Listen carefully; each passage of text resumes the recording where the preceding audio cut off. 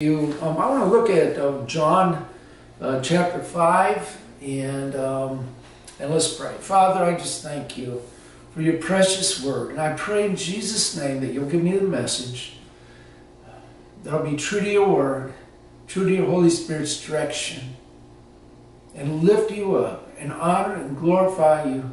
May each person receive something special, a blessing from this message today for your glory and honor.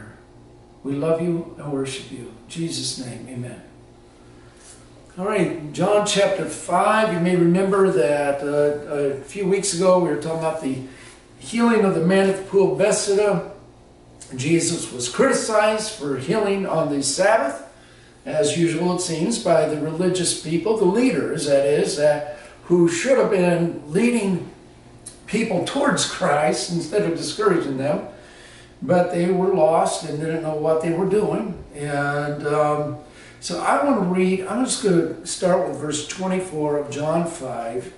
Jesus said, "Most assuredly, I say to you, he who hears my word and believes in him who sent me has everlasting life, and shall not come into judgment, but is passed from death into life. Most assuredly, I say to you, the hour is coming, and now is, when the dead will hear the voice of the Son of God, and those who hear will live. For as the Father has life in himself, so he has granted the Son to have life in himself, and has given authority to execute judgment also, because he is the Son of Man. Do not marvel at this, for the hour is coming in which all who are in the graves will hear his voice and come forth. Those who have done good to the resurrection of life, and those who have done evil to the resurrection of condemnation. I can of myself do nothing. As I hear, I judge. My judgment is righteous, because I do not seek my own will, but the will of the Father who sent me." Keep in mind, he is addressing the Jews, the religious people in particular, because it just got done saying in verse 16 that the Jews were seeking to kill him. And the leaders recognized that Jesus was making himself equal with God. In verse 18, it says the Jews sought to kill him all the more because he not only broke the Sabbath, but also said that God was his Father, making himself equal with God. He had just said, "My Father has been working until now, and I've been working." Okay? Jesus said repeatedly that he did what the Father told him to do. He said what the Father told him to say. He walked in relationship with the Father. In fact, he modeled for us, I think, the relationship that God wants to have with us. We're seeking him. We're listening to his voice.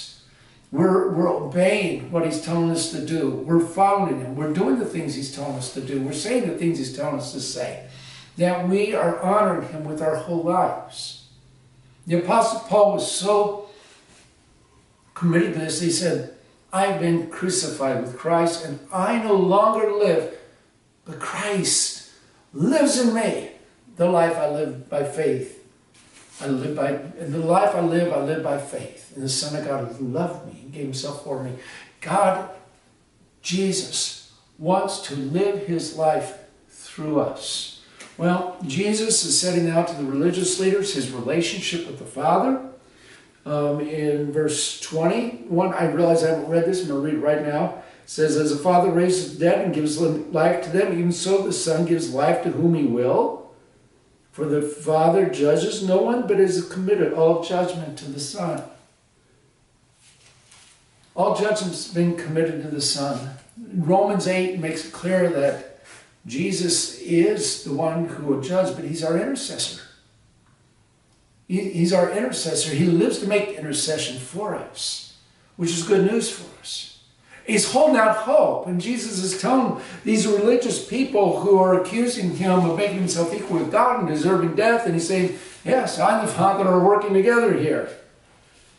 I and the Father are working together. Whatever the Father does, the Son doesn't like matter." If you back up to verse 19. He's trying to help them see that he's functioning in the authority of the Father. And then he gets right to the core, saying, "Most surely I say to you, he who hears my word," so he's saying, listen to what I'm saying, and believes in him who sent me, that's the Father, has everlasting life and shall not come into judgment, but is passed from death into life. But Jesus was always pointing people to the Father. He was honoring the Father with his life.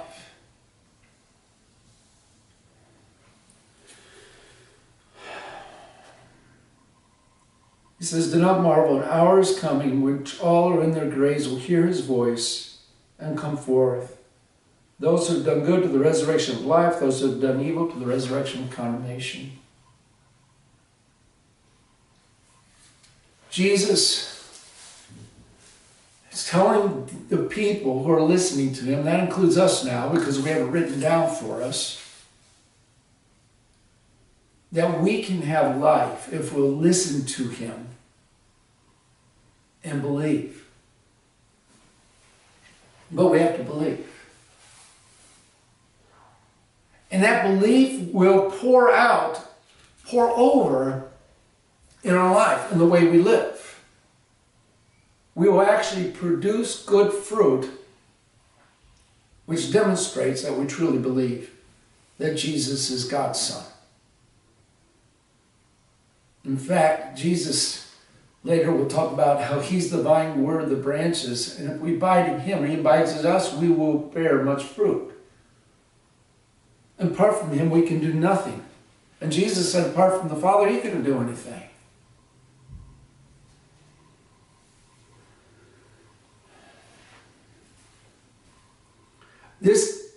The truth of God's word about who Jesus is so essential to our faith.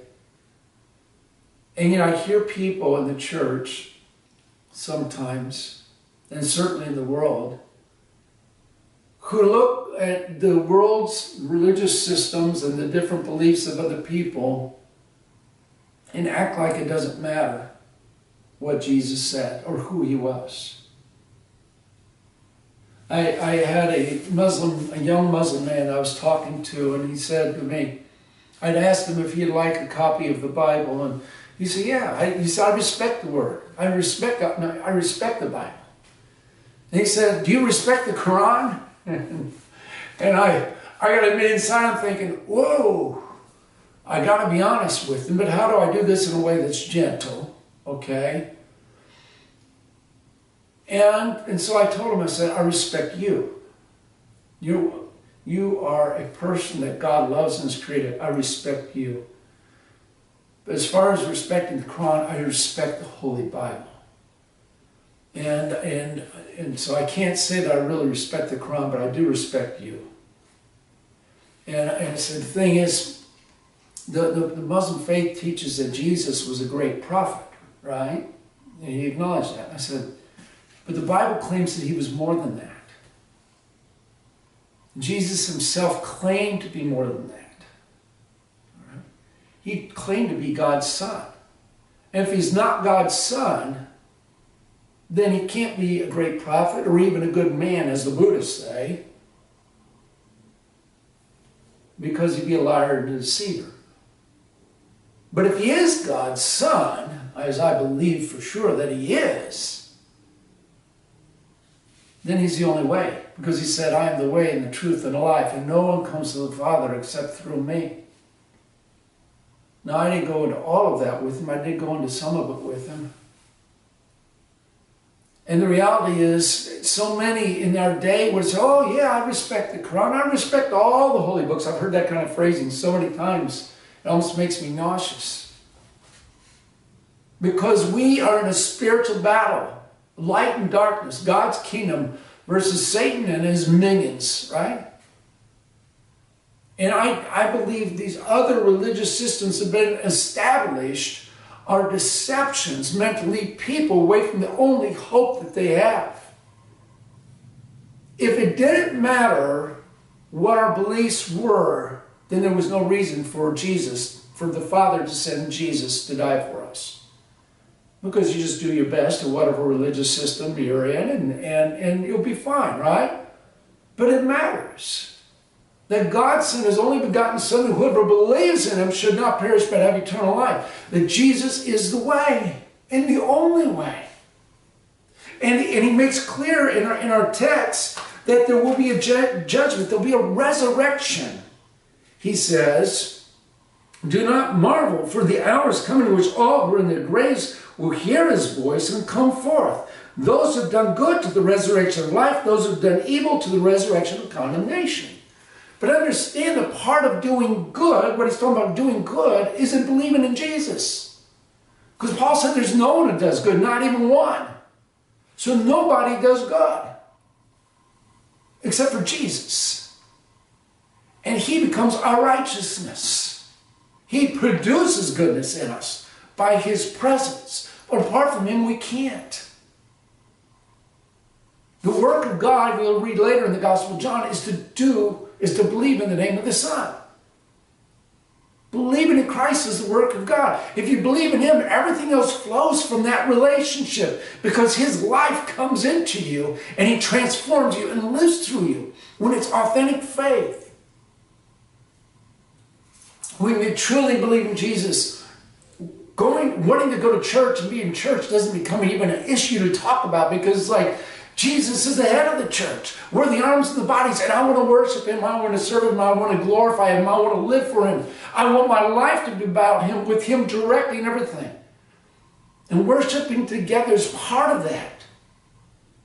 It's part of that. Part of my way that I get to say thank you. I told somebody that recently. I said, you know what? When you give your life to Jesus, and for the rest of your life, you get to say thank you, God. Thank you for saving my soul. Thank you for sending Your Son. Thank you for sending somebody to share the truth. Thank you for Your word. You get to say thank you for the rest of your life. But some will be raised from the dead to experience condemnation.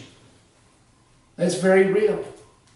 The Bible is clear that there is an eternal heaven and there's an eternal hell. And Jesus said the road to destruction is broad and many travel it, and the road to heaven is narrow. Only a few find it.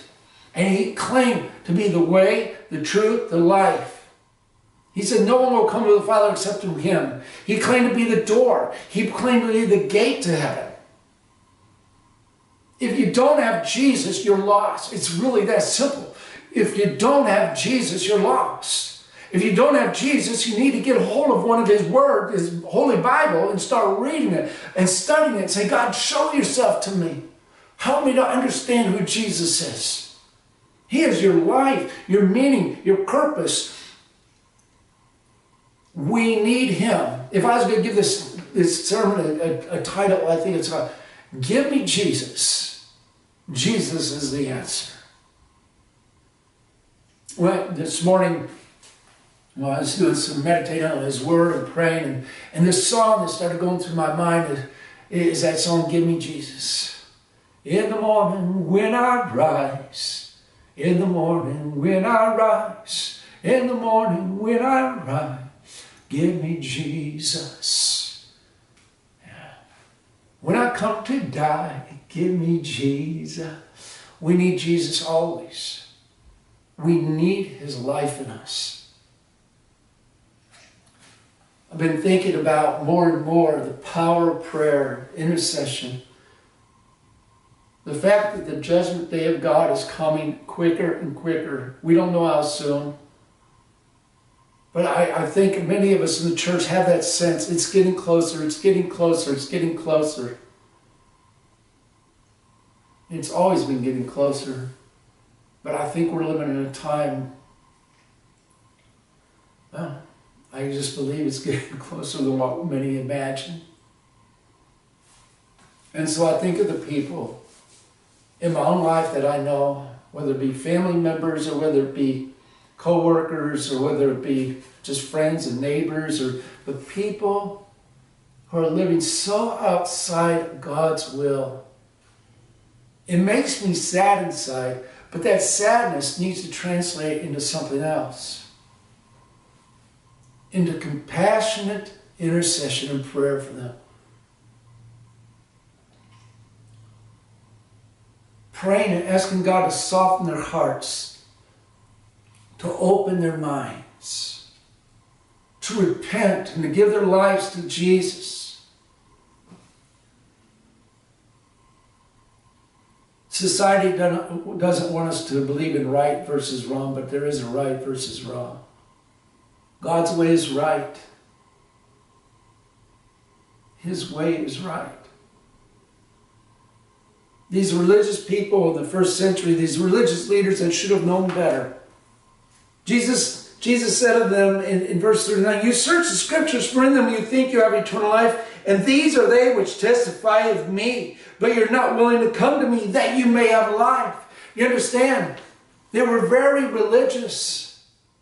Spending all kinds of time fasting and praying and going to the temple and doing these religious activities and these sacrifices and different.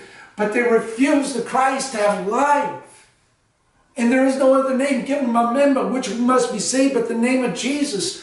So we need to pray and intercede, and we need to hold Jesus up as the only way and not compromise that.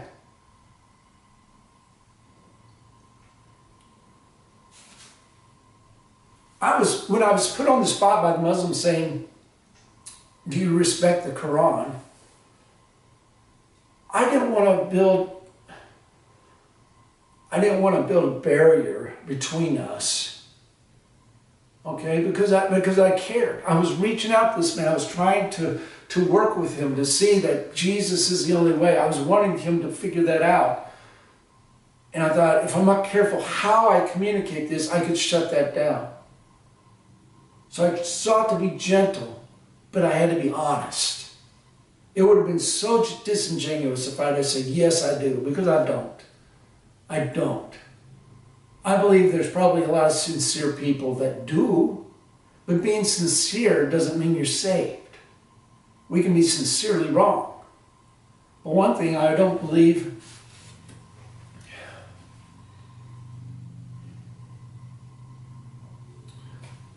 let me reword that. Yes, we can be sincerely wrong. But I really do believe that there's only one way. I think the Bible has demonstrated that Jesus is truly God's Son. Hundreds of prophecies written hundreds of years before Jesus came, and he fulfilled them. And he's made it so simple for us. He's not made it hard. He's not made it so men have to jump through all these different hoops.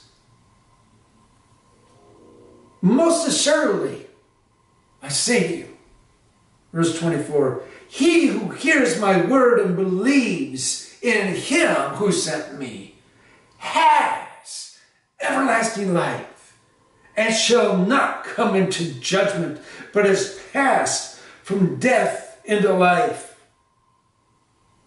Most assuredly, I say to you, the hour is coming and now is when the dead will hear the voice of the Son of God, and those who hear will live.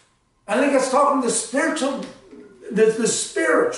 because he said the hour is coming and now is. Before we come to Christ, we're dead. Even though we don't realize we're spiritually dead, we're spiritually lost. But when we hear the Word of God and we search the Scriptures to know Him, it's not bad to search the Scriptures. It's bad to ignore the message of God, which throughout this Bible is saying, "I love you, and I love you so much that I've sent my Son to die for you if you will repent of your sins and turn to Christ. Be baptized in Him and follow Him. I will rescue you because of your faith." But it's a living faith, an active faith, a good fruit producing faith. We need to make sure that we are in Christ. And then we need to be aware of the people around us, praying and interceding for the people around us, and holding up the truth. More and more, all you have to do is watch what's going on in our country alone. So much immorality, so much that's going on, that it's legislating even against the church. A form of persecution, I think. We need to stand our ground on who Christ is in our hearts, to know who He is, and to be willing to lift Him high. Because we live in a time of people. So many people are searching for meaning, and they're looking at all the wrong ways, all the wrong places. And they're coming up empty. If they'll only look to Jesus, they'll find out they've discovered meaning, purpose. Their lives will be transformed. We hold this truth in our hearts. Folks, let's make the most of every opportunity. Let's pray. Father, I pray in Jesus' name that we would make the most of every opportunity. That we would be unashamedly acknowledge Jesus is the only way and that the Holy Bible is your word. That we would be uncompromising in our faith, but at the same time, help us to respect people and to love people where they are while we hold up the truth and the light of Christ. Uncompromising, Lord. Uncompromising, but gentle and full of love and respect, but also honest. There is no other name given by men by which we must be saved but the name of your Son, Jesus. We love you. I pray if there's anyone who's hearing this message today that is not surrendered to you, that they will do so. They will open your word, get to know you, repent, be baptized, turn to you, follow you for the rest of their lives. Transformed beautifully by the power of Christ. In Jesus' name, amen. Have a blessed week, folks. Have a blessed week.